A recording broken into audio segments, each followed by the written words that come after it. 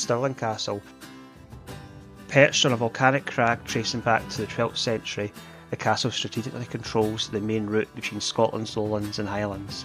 It was said that he who holds Stirling holds Scotland. Its commanding position made it a crucial stronghold during the Wars of Scottish Independence, with nearby battles like Stirling Bridge and Bannockburn pivotal to securing Scottish independence until 1707. Although the castle you see today dates from around the 15th and 16th century, the castle's role as both a military site and royal residence solidified its importance in Scotland's history.